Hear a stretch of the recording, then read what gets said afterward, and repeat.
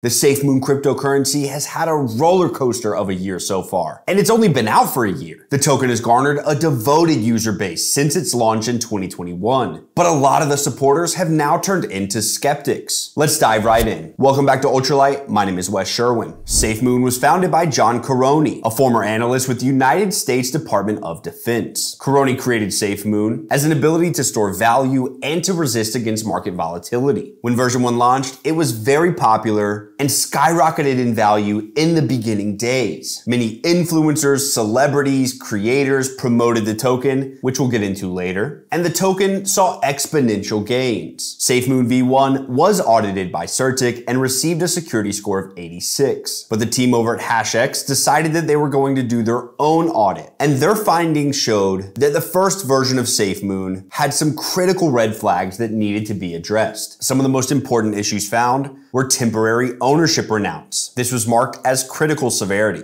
If the lock function was once called, already renounced ownership can be returned to the owner by calling the unlock function. This can mislead users who will check that the owner of the contract is zero address and will think that the ownership is actually renounced. We identify this behavior as fraudulent and strongly recommend locking for the maximum possible amount of time immediately after. Number 2, no safeguards for fees and max TX amount. This is also marked as critical severity. SAFEMOON's V1 contract contains external only owner functions. This behavior is dangerous, as at the time of the audit, the contract owner is an EOA, or externally owned account. And if it is compromised or the owner acts maliciously, it can lead to devastating consequences for the token, making it completely unusable. This can be mitigated by locking the ownership for the maximum possible amount of time. The goal of SAFEMOON V2 was to fix many of these issues and provide better security, reliability, and value for its holders. SAFEMOON V2 launched in December of 2021. Now, while support for the old SAFEMOON has been withdrawn, the token still exists on exchanges. So if holders want to, they can keep the first version of SAFEMOON and the second version of SAFEMOON in their wallets. Now, when version 2 of SAFEMOON was created, there was no automatic swap from V1 to V2. Holders had to consolidate their own tokens into the new version. John Caroni, the founder of SAFEMOON, has made some pretty strong claims for what the token can do and what the company is working on. Let's check out their site. The SAFEMOON Protocol V2 is a community-driven focused DeFi token that forms part of an expanding SAFEMOON ecosystem. 4 simple functions occur during each trade. 4% is redistributed to all existing holders, 3% is added to liquidity, 2% of tokens are burned, and 1% is added to the SAFEMOON Ecosystem Growth Fund. So what this means is that every time you buy or sell SAFEMOON V2, there is a 10% tax or transaction fee, and 1% of that goes back to the developer, or as they worded it, is added to the SAFEMOON Ecosystem Growth Fund. But that really just means it's going back to the developer wallet. As well, the site says that 2% of tokens are burned. But if you go to a really valuable resource called tokensniffer.com that breaks down these contracts and gives you a user experience where you can understand and read between the lines of the data built into the smart contracts, you'll find that less than 1% has actually been burned so far. See for yourself. You'll see the prerequisite for at least 95% of liquidity burned and locked is less than 0.01%. Stating that not enough liquidity is locked or burned, which could allow for significant amounts to be removed, rug pull. One of the really good signs of a project is that an owner or creator wallet contains less than 5% of circulating token supply, while the owner wallet for SAFEMOON contains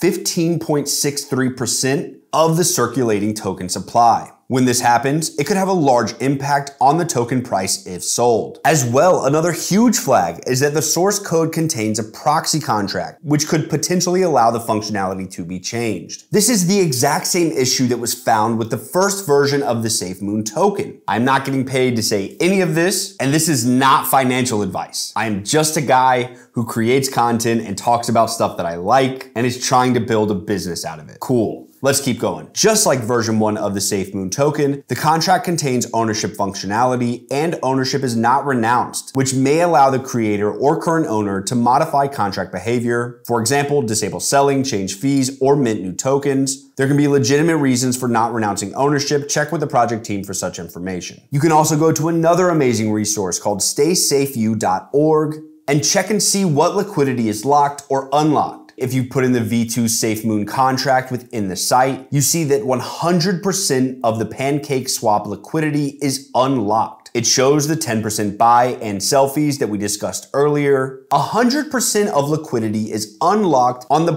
primary exchange that this token is traded on, and that is PancakeSwap. If they wanted to pull the rug out from under you, they can. And another way that they can do this is by what SAFEMOON calls their secret sauce, better known as automatic liquidity. And real quick, if you're rocking with the content, please hit that like button down below. You know it helps the boy out. So automatic liquidity is just when someone comes in to swap a token, make a transaction, buy, sell, even connect a wallet. And a certain percentage of tokens are taken out automatically of that user's wallet and put into a standalone liquidity pool that no one has access to, or at least no one is supposed to have access to. You see, if these automatic liquidity pools are set up the right way, they're supposed to be untouchable. And through the resources that I showed you earlier, whether that's Token Sniffer, StaySafeU, well, all of those resources show that none of the liquidity is locked. So the developer, owner, founder has ownership of that pool, and at any point in time that they want to, can pull the funds from it, drain the value of the token, and ruin your investments. And the other aspect of automatic liquidity is that it means that no one can actually liquidate until they get enough people to buy the token and inflate the price. This is a recipe for a rug pull and is almost the definition of a Ponzi scheme. You sell a service, but the more people you get to sell that service, the more money you make. But the difference about this one is that you don't even get to really make any money. You don't get to liquidate any of your funds until you get enough people to buy the token and get it set at a certain price. That's a huge issue. If you're watching this video and you feel lost, the main idea is that SAFEMOON charges fees to discourage selling and encourages their buyers to hold on to their tokens and watch their balances grow. That's the pitch behind SAFEMOON's V2 contract. Let's go back to the SAFEMOON website for just a second. All right, so we're on the homepage and we see in there about us, we are now addressing the second part of our mission, the expansion and channeling of our technology to propel new innovations for good, and a venture philanthropy model to advance those innovations to every part of the world. And one of those innovations is something called Operation PHEONIX. This is one of the primary programs that SAFEMOON is funding. The project is described as a new, more efficient kind of wind turbine, which the organization plans to use in Africa. John Caroni was seen at the South by Southwest Festival in Austin, Texas last week, talking about Operation PHEONIX. Here's a quick clip. At least for SAFEMOON, the way we measure return on impact is,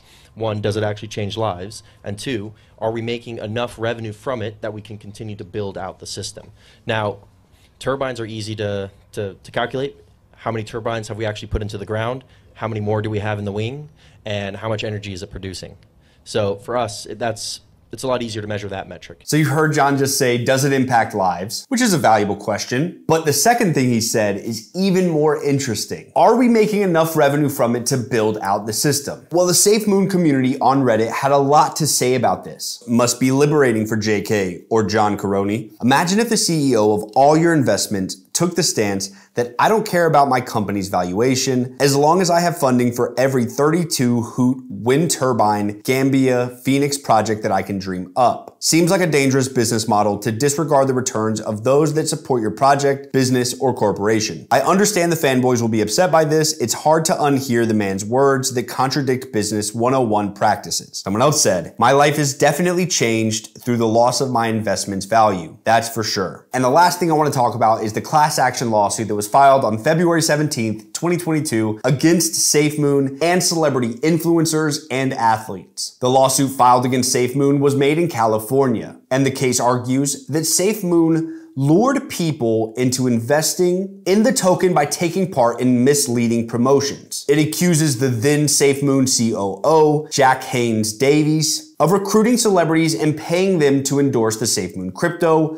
thus inflating its price. It also argues that the stalled attempt to launch the SAFEMOON wallet led to the price falling. As you can see, the lawsuit names Braden John Caroni, Jack Haynes Davies, Ryan Arriaga, who is SAFEMOON's global head of products, former company representative Sean Witriol, as well as celebrity endorsers that include YouTuber Jake Paul, Backstreet Boys Nick Carter, YouTuber Ben Phillips, and rappers Soulja Boy and Lil Yachty. And so if we're talking about the innovation and validity behind the token and the company SAFEMOON, why would you allocate the budget to pay celebrities and influencers to promote your coin? Instead, that money should be allocated towards research and development, thus grounding your company and token in credibility and maintaining your integrity. Instead, they decided to hire Soulja Boy to promote their coin. Because as we all know, we can trust Soulja Boy with anything. He's never tried to sell us anything ridiculous ever. Y'all remember the Game Boy that Soulja Boy made? I would love to know how many people own that. If you own one of the Soulja Boy Game Boy things, please drop a comment down below. I want to know. And obviously that lawsuit is still happening. So we're gonna wait to see what the final outcome is. So only you can decide if investing in SAFEMOON is a risk that you can afford to take. If it is, it's your money and you can do with it what you want. The purpose of this video is to not hate on the SAFEMOON army. I don't have any beef with y'all. And I believe that you believe that SAFEMOON has real potential. And I respect your diamond hands. I really do. I wish I had stronger diamond hands. I just don't. That's one of the reasons why I don't own a bunch of crypto and I make news videos about them, because I've read and researched too many of these stories and it just freaks me out. I'm not giving you any financial advice anyways, but I did want to present you some facts and research that I found about the company and the token itself. With that, wraps up this episode of Ultralight. My name is Wes Sherwin. Be sure to go follow us on Instagram and TikTok at ultralight.tv. And most importantly, on Twitter at ultralight_TV. I'm also live streaming every week on theta.tv. It's a really amazing platform and the community on Theta is really accepting and a great community to be a part of. I highly recommend you checking it out. The link for theta.tv is in the description. And if you've stuck around the video this long, please hit the subscribe button. It helps the channel grow and I would really appreciate it. Be safe, hold it down, and we will see you on Monday.